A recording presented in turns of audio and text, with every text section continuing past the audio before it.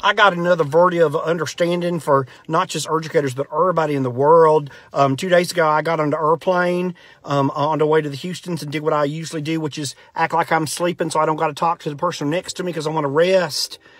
And somebody sat next to me and I felt a tap on my shoulder. It was a young man. He introduced himself. He said, I'm 16 years old and I'm going to the 8th grade. I can't wait to get home to get my school supplies. And I thought, I'd really like to sleep right now. Then he said, what is in your backpack? And I said, my computer. He said, let me show you what's in mine.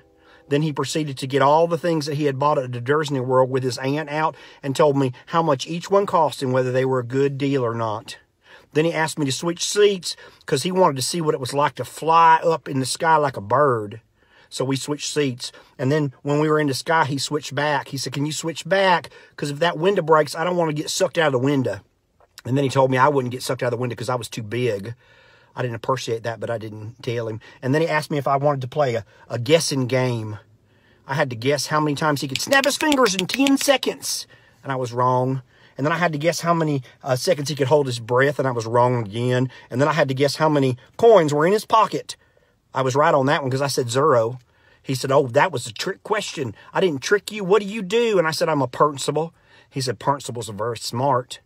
I said, you don't know something, all the principles. I didn't say that. I was just thinking it. And then he said, will you watch my Coke? I don't want nobody to touch it. And so I watched his Coke when he went to the bathroom. And he came back and he said, you did a good job. I'm watching my Coke. It didn't move. And I said, how do you know I didn't stick my finger in it? He asked the airline lady for another Coke. That was pretty funny.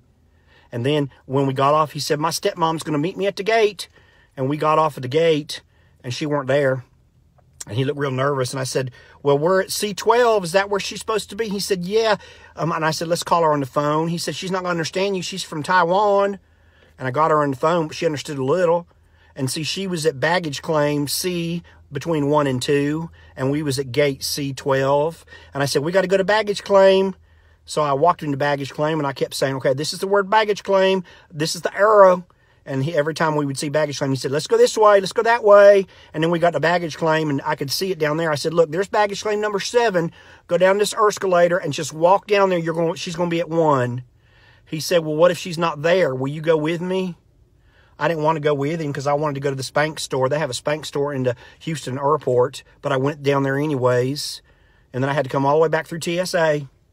Let me tell you what your understanding needs to be today.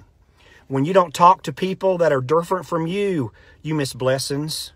And I don't mean little blessings. You miss big old blessings. That child was a blessing in my life. He thanked me 9 times walking to baggage claim for helping him.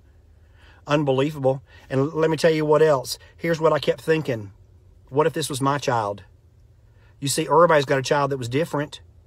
So what would you do if a child sat down next to you with purple hair? Or their fingernails, a boy with his fingernails polished up? Or a boy that didn't talk like you or talk too much. You see, everybody's got a child that's different one way or another. What would you have done? And then lastly, some people are going to say, what a great coincidence that you sat next to that young man. That weren't no coincidence. Just saying.